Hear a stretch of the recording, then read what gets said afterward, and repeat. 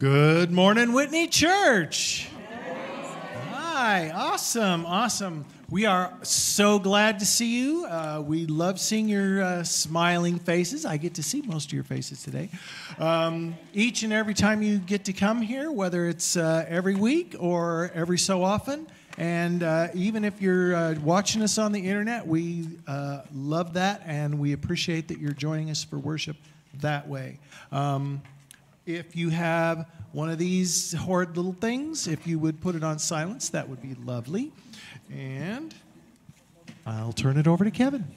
As Bert said, thank you for being here this morning. Welcome to worship at Whitney. Please stand as you are able as we sing our opening song together, Here I Am to Worship.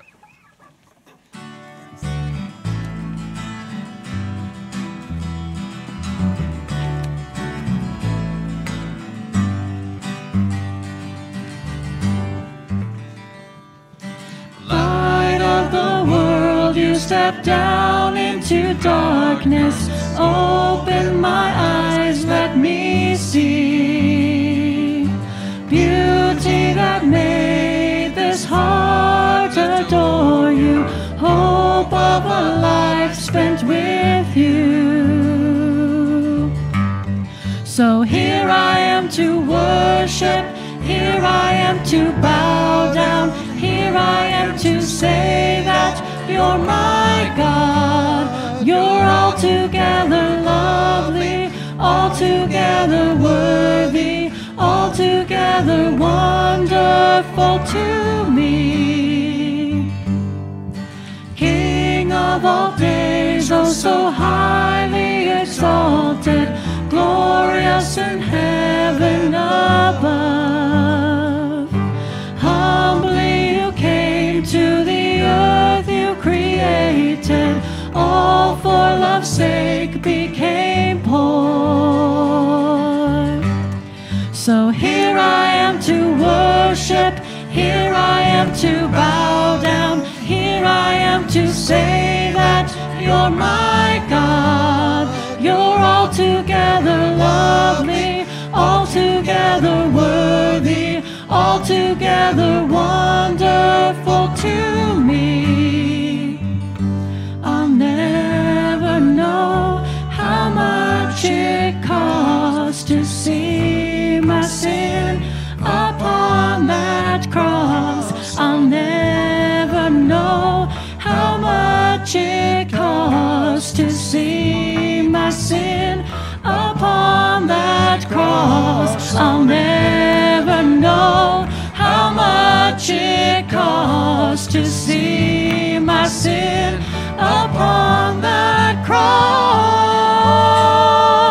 Here I am to worship, here I am to bow down, here I am to say that you're my God, you're altogether lovely, altogether worthy, altogether wonderful to me. So here I am to worship, here I am to bow down, here I am to say that you're my God.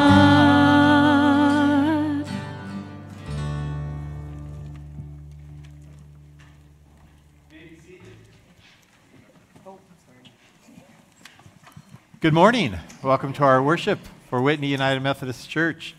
We're back into January weather again, but it's good to have you here, and it's nice and warm and comfortable here. For those watching online, I'm Pastor Daryl Blanksma, and it's good to have you here as we're in the third Sunday after the Epiphany. A few announcements. If you have a prayer to share this morning, you should find some green prayer cards in the back of the pew in front of you, and those will be collected following the hymn after the sermon. If you haven't, I nicked myself this morning. If you haven't done so yet, please take a moment to pass the attendance registers down the aisle and sign those and let us know who all is here. We are doing some estimate of giving cards for 2023 to help with our budget planning, and if you have yours, or you can just drop it in the offering. You can fold it up and drop it in the offering, or there's some envelopes on the back table there if you want a little more privacy on that, or There's also some envelopes back there if you want that to put it in. Or if you don't have them, you can just bring them to the office at any time. Last week I started a study of the book of Revelation, and we did a lot of background, and tonight we're going to actually get into the actual writing of Revelation. But that's 6:30 tonight. It's probably about an hour to hour and 15 minutes class. I'm trying to keep it there because I know some folks have kids to get home to and get to bed. But we're going to meet, the plan is to meet in room 3 tonight, so that's through the office and cleared back to the back of the office area for room 3, and that'll be 6:30 tonight. Coming up on Saturday is a Whitney family event. We're having a movie night. Do we know the movie yet? We'll know on Saturday. Yeah, come be surprised and bring some snacks to share, and we'll do that on Friday at, I always forget the time, 6? Saturday, right, Saturday. See, testing you. You passed. Saturday at 6. We'll see you there. A reminder that we have changed our office hours a bit so that this helps Kendra with her school schedule. So she is in Monday, Wednesday, Friday from 9 a.m. to 1 p.m. and Thursday afternoon from 2 to 4. And she's going to work from home a couple hours on Tuesday afternoon for us. So that's a little bit of shift. And then the last thing I wanted to announce today is that on February 12th, we're hoping to have participate in Super Bowl of Caring. That's spelled S-O-U-P-E-R, Super Bowl of Caring. It's been going on for a number of years on Super Bowl Sunday, but it's an opportunity to raise some awareness about hunger and some funds for hunger awareness. So we're going to have soup following worship. And I'm still looking for a couple people that might be able to help by making a pot of soup. And if that's something you could help out with, please let me know so we can make sure there's... Make one. David will make one. All right. How about 2? 2. Okay, we'll have Peggy, and I've already got Casey. There we go. We got 4 soups. All right. the soup off. We'll have a soup off. We will vote on which is the best soup, something like that. Sign up for that. Anyway, so plan on soup, February 12th. Stay and have a bowl of soup before you go home and start all your Super Bowl activities. Yeah, and that is all the announcements that I have this morning. Again, welcome to our worship, and we invite the choir to lead us now.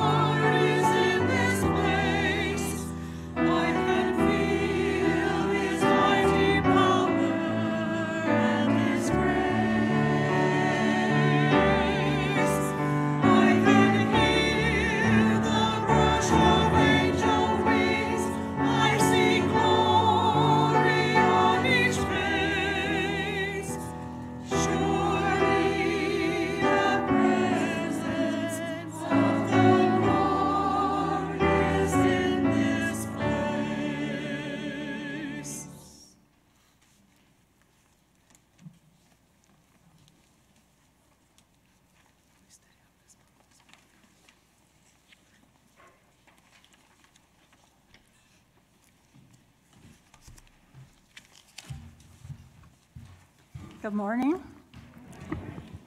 I'm Barbara Nolan, and I'm your liturgist for this morning. Please rise as you are able and join me in the call to worship. Jesus calls us to praise and prayer, to song and silence. Jesus calls us to worship. Jesus calls us to hearing and healing, to service and solidarity. Jesus calls us to love. Jesus calls us to advocacy and action, to protest and provision. Jesus calls us to justice. Let us heed the call of Christ. Let us worship together with joy. Our opening song is Lord, You Have Come to the Lakeshore. It's number 344 in your red hymnal and on the screen.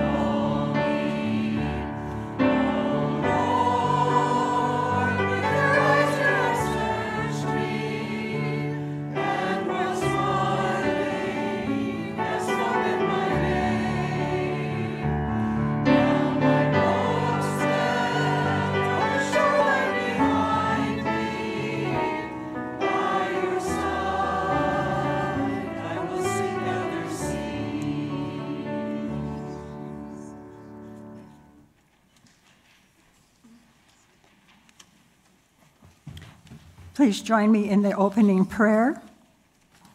We thank you, God, for calling us into your church to be your people. We have gathered, God, of grace and wisdom because we have heard your call. You have reached out to us in Jesus Christ. You have touched us with your Spirit, and we have turned toward you, seeking to love as we have been loved.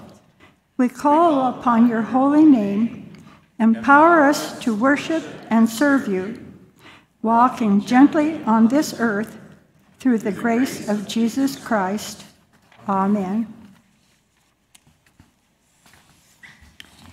Our scripture reading this morning is 1 Corinthians 1:10 through 18. Now I appeal to you, brothers and sisters, by the name of our Lord Jesus Christ, that all of you be in agreement, and that there be no divisions among you, but that you be united in the same mind and the same purpose. For it has been reported to me by close people that there are quarrels among you, my brothers and sisters. What I mean is that each of you says, I belong to Paul, or I belong to Apollos, or I belong to Cephas, or I belong to Christ. Has Christ been divided? Was Paul crucified for you? Or were you baptized in the name of Paul? I thank God that I baptized none of you except Crispus and Gaius, so that no one can say that you were baptized in my name. I did baptize also the household of Stephanas. Beyond that, I do not know whether I baptized anyone else. For Christ did not send me to baptize, but to proclaim the gospel, not with eloquent wisdom, so that the cross of Christ might be emptied of its power. For the message about the cross is foolishness to those who are perishing, but to us who are being saved, it is the power of God. The second reading this morning is Matthew 4:12 to 23. Now when Jesus heard that John had been arrested, he withdrew to Galilee. He left Nazareth and made his home in Capernaum by the sea, in the territory of Zebulun and Naphtali, so that what had been spoken through the prophet Isaiah might be fulfilled. Land of Zebulun, land of Naphtali, on the road by the sea, across the Jordan, Galilee of the Gentiles. The people who sat in darkness have seen a great light, and for those who sat in the region and shadow of death, light has dawned. From that time, Jesus began to proclaim, Repent, for the kingdom of heaven has come near. As he walked by the Sea of Galilee, he saw two brothers, Simon, who is called Peter, and Andrew, his brother, casting a net into the sea, for they were fishermen. And he said to them, Follow me, and I will make you fish for people. Immediately they left their nets and followed him. As he went from there, he saw two other brothers, James, son of Zebedee, and his brother John, in the boat with their father Zebedee, mending their nets, and he called them. Immediately they left the boat and their father and followed him. Jesus went throughout Galilee, teaching in their synagogues and proclaiming the good news of the kingdom and curing every disease and every sickness among the people. Spirit of God. As we ponder the meanings of these words for our lives.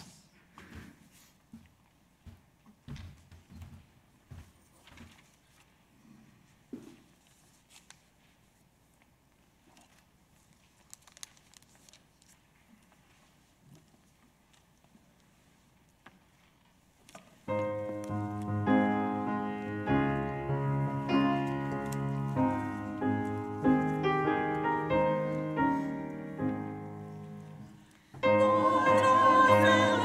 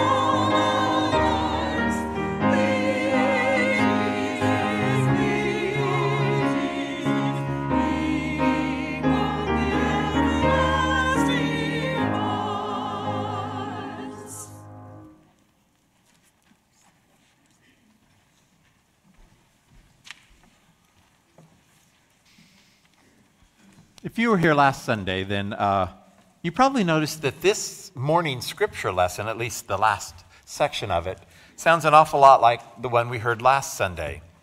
Last week we read John's account of Jesus calling his first disciples, and this morning we heard Matthew tell the story. Now you may have noticed that there are some differences in the way that John and Matthew tell of this calling of the first disciples. And you may wonder, well, which one is right? Well, as my biblical studies professor used to say, the question is not which one is right, but what is each gospel writer trying to say in the way he tells this story? In Matthew's version, Jesus goes out into Galilee and calls some ordinary folks to be his disciples, promising them to follow me, and I will make you fish for people. Now, I guess that could kind of make today's sermon a fish story, and maybe I'd do well to take the heat of Mark Twain, who said, "Do not tell fish stories where the people know you, but particularly don't tell them where they know the fish." I don't know what that has to do with anything about my sermon, but I just thought it was, I needed to tell it. One day, Jesus was out walking by the Sea of Galilee. He saw two brothers fishing, and he said to them, "Follow me, and I will make you fish for people." But maybe I'm ahead of myself a little bit there, because Matthew's account begins with Jesus going throughout the countryside proclaiming, "Repent, for the kingdom of heaven has come near." Now, when we hear that word repent, we often think of street preachers out berating people for some supposed sinful behavior and calling on folks to stop being morally corrupt or something like that, right? Repentance is about moral behavior. But the Greek word for repent, metanoia, is more accurately translated as something like be of a new mind, or change your way of thinking, or even wrap your mind around this. When Jesus went out calling on people to repent because the kingdom of heaven had come near, he wasn't admonishing folks saying, "Oh, you're sinners and you need to turn around and start acting right." Rather, he was proclaiming good news. He was saying something more like, wrap your mind around this. The kingdom of heaven, God's new reign of love and justice, has broken into the world. But if you want to experience this new reign of love and justice, you have to think differently. You have to change your way of viewing things. Because God didn't come in the rich and the powerful and the mighty, the things that the world values. God has broken into our world in a baby born in a stable in Bethlehem. God's kingdom has come near, says Rolf Jacobson, marked by the forgiveness of sins, the resurrection of the dead, the new creation of all that is dead and fallen, and the reconciliation of all things to God. It is, Jacobson continues, it is the announcement that none, not one of the common sense ways of thinking of the world has understood or ever could understand the mind of God. No religion, no political system, no economic system, no artistic vision can ever understand the mind of God. In other words, I think what Jacobson's trying to say is that the way that the world has taught us to think about things in terms of economics and politics and whatever can never understand the mind of God and the mystery that is God. God just doesn't fit into the assumptions of the way that the world thinks about things and makes sense of things. When Jesus calls folks to repent, What Jesus is calling people to is not a new morality, but a new reality, a new way of thinking. The kingdom has come near. When Jesus calls Peter and Andrew and James and John and us, Jesus calls them and us to a new way of thinking, a new way of viewing the world, a new reality. The kingdom has come near, not in military triumph, not in the accumulation of power and wealth, not in status and privilege. The kingdom of heaven has come near as the sick are healed, as sins are forgiven, as the dead are restored to life, as creation is restored, and a new community of love and justice is formed. Jesus calls Peter and Andrew and James and John to follow him, not to admire him, not to even accept certain doctrinal propositions about him. Doesn't even tell them that they must accept him as their personal Savior. He calls these fishermen to follow him and to model their lives after his, to learn from him, to be a part of the new reality that is breaking into their midst. And then he gives them a task to do. Follow me, and I will make you fish for people. Jesus invites us to follow him, to be a part of a new reality that is God's kingdom, and then to use our everyday skills and talents, our everyday relationships to invite others to be a part of God's beloved community. It's not a call to morality, it's a call to relationship. Marcus Borg writes, "The Christian life is not about pleasing God, the finger shaker and judge. It's not about believing now or being good now for the sake of heaven later. The Christian life is about entering a relationship in the present that begins to change everything now." Spirituality is about this process. It's the opening of the heart to the God who is already here.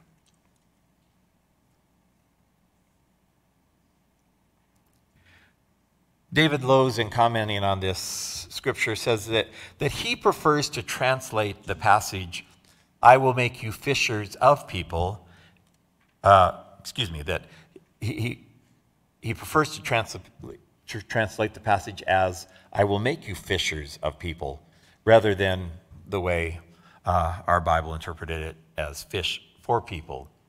Because he says that former, fishers of people, focuses on identity rather than function. He says what Jesus is calling these first disciples and calling us into is not work, not function, but relationship, identity.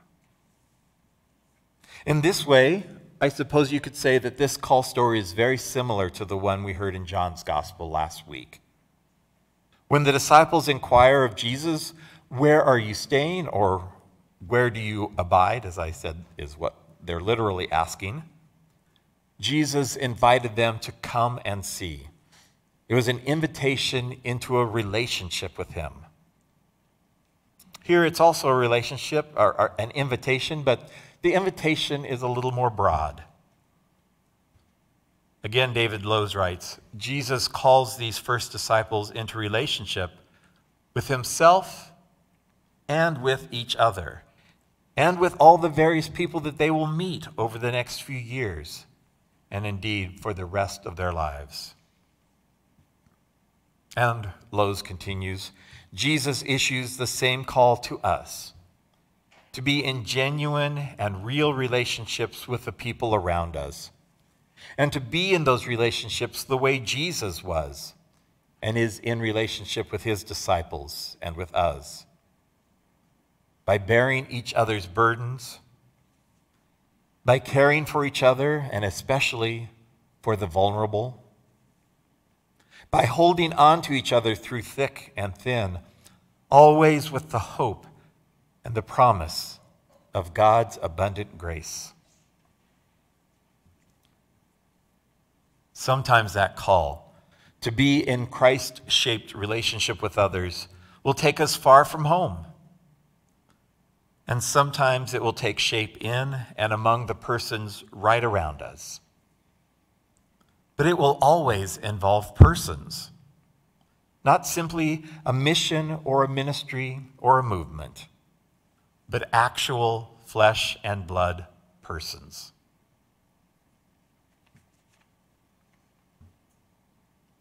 At its heart, that's what evangelism, that word that we don't like to say in the mainline churches, that's what evangelism is about.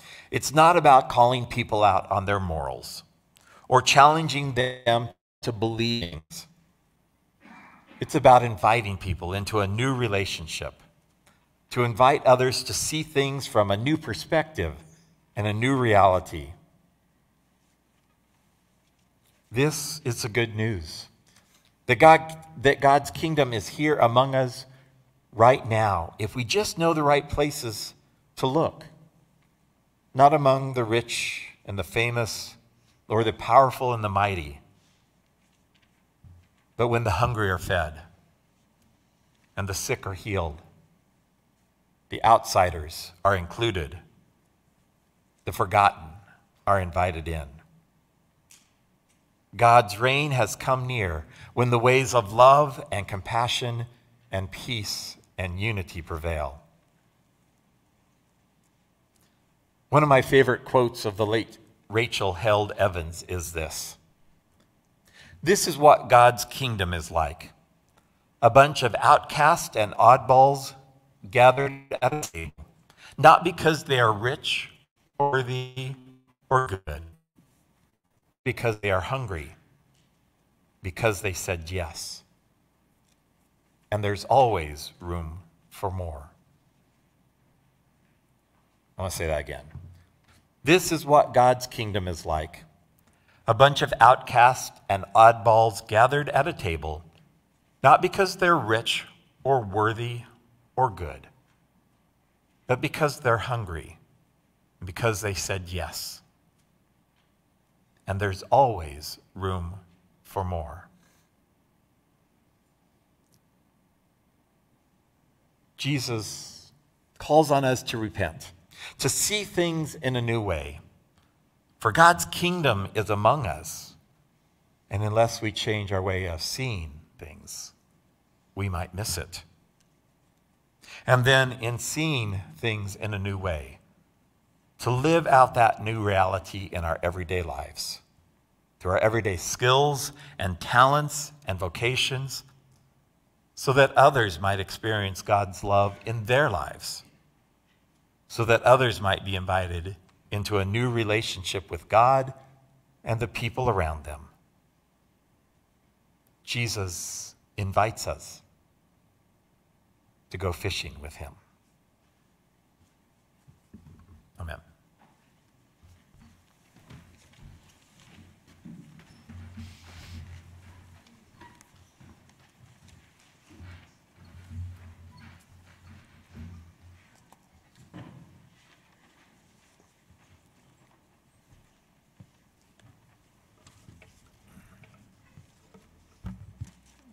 Please stand as you are able and let's sing in response the song, Cry of My Heart.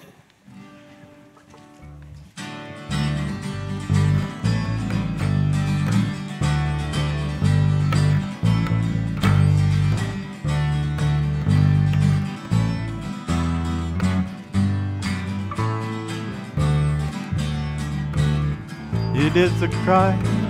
It is the cry of my heart to follow you. It is the cry of my heart to be close to you. It is the cry of my heart to follow all of the days of my life. Teach me your holy ways, O Lord, so I can walk in your truth. Teach me your holy ways, O Lord, and make me wholly devoted to you.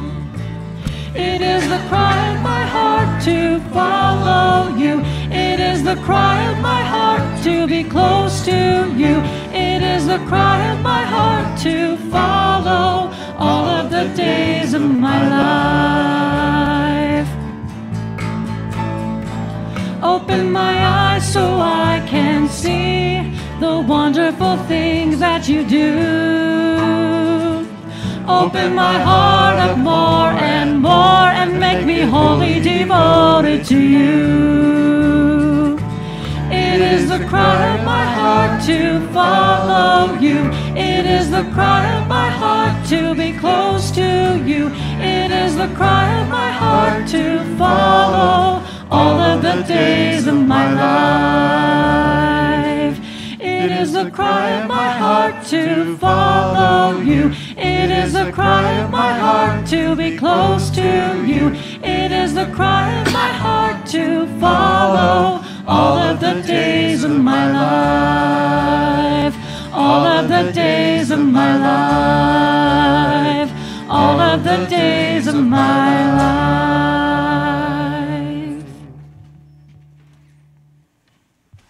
You may be seated.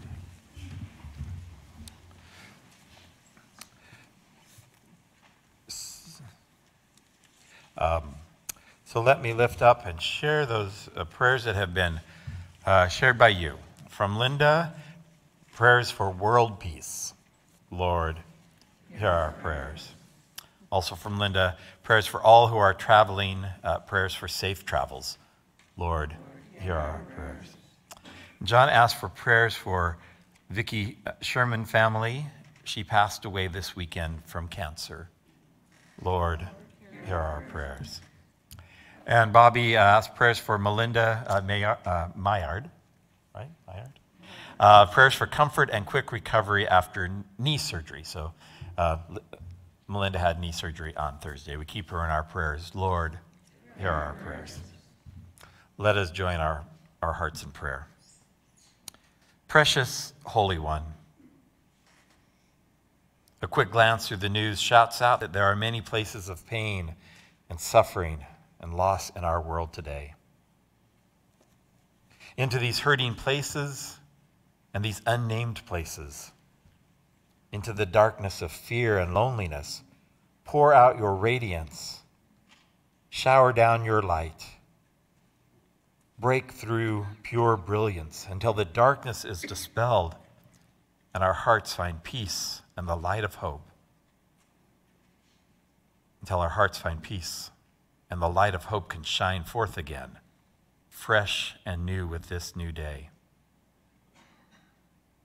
Oh God, you bring you our prayers for a world that is often hurting and in pain, but also our prayers for those closer to us and dear to us who are suffering and experiencing pain and loss in any way.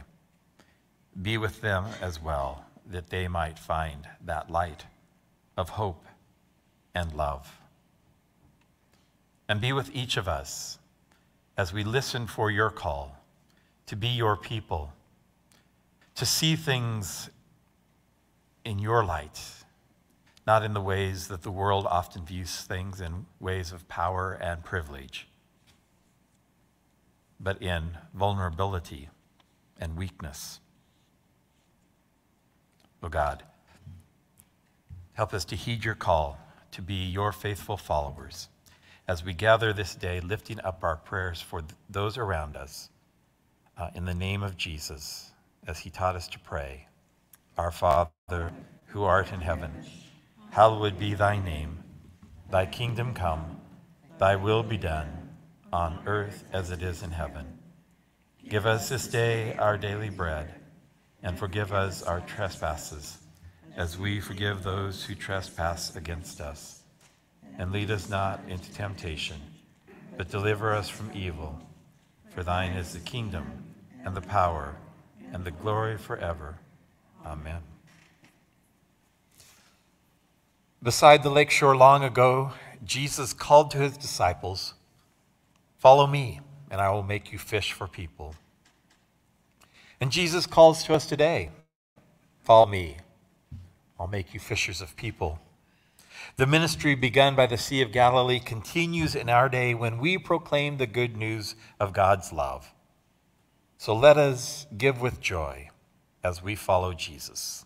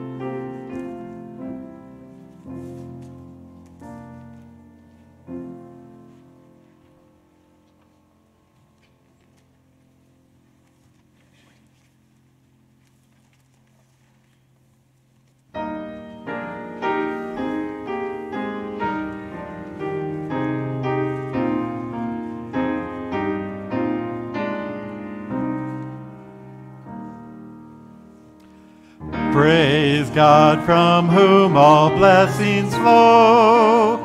Praise God, all creatures here below. Alleluia, alleluia. The source of all our gifts. Jesus Christ, whose power uplifts. Praise the Spirit, Holy Spirit.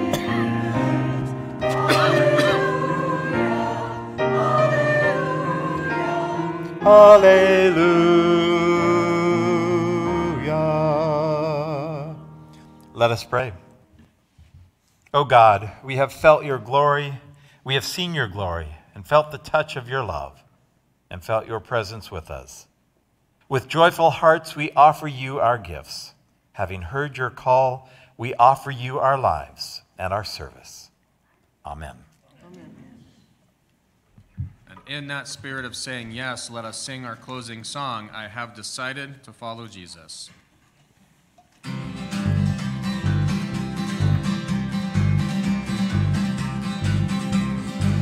I have decided to follow Jesus. I have decided to follow Jesus. I have decided to follow Jesus. No turning back, no turning back. The world behind me, the cross before me. The world behind me, the cross before me. The world behind me, the cross before me. No turning back, no turning back. Though none go with me, still I will follow. Though none go with me, still I will follow. Though none go with me, still I will follow. No turning back, no turning back. I have decided to follow Jesus. I have decided to follow Jesus. I have decided to follow Jesus. No turning back, no turning back, no turning back, no turning back, no turning back, no turning back. Jesus, the light of the world, calls us to follow. So go and tell the good news of God's love. Cast the nets of grace wide, that all may see the glory of God. Go forth and shine with God's light, and may God, source, the Word, and Spirit, bless you with radiance of love. Amen.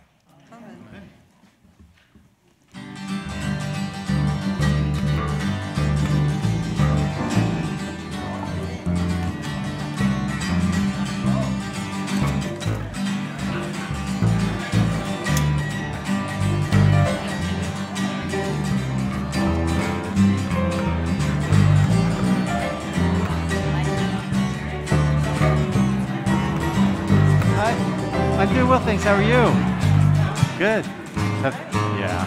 I was going to ask if things had slowed down any, but after the holidays, no. Oh, okay. Yeah. Yeah. Maryland, yeah.